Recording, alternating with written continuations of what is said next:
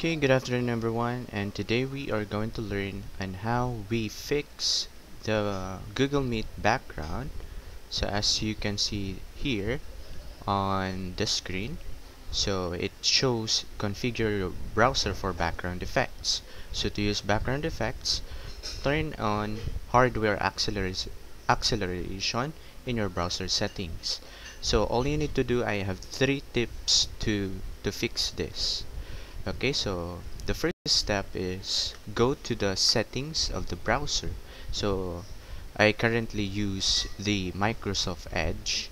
So go to the settings and see if About Microsoft Edge is already updated. So if this version is updated, or the latest version, so that's the first step, so that's okay, so that's fine.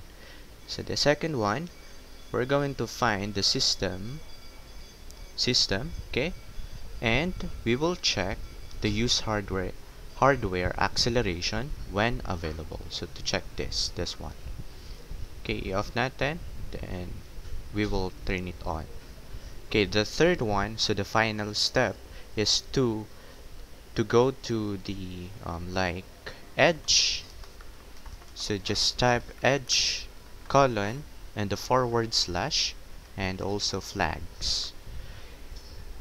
Okay, then we will find the override software rendering list. So we will enable this and click restart. So that's all for fixing the Google Meet background. So it will show later.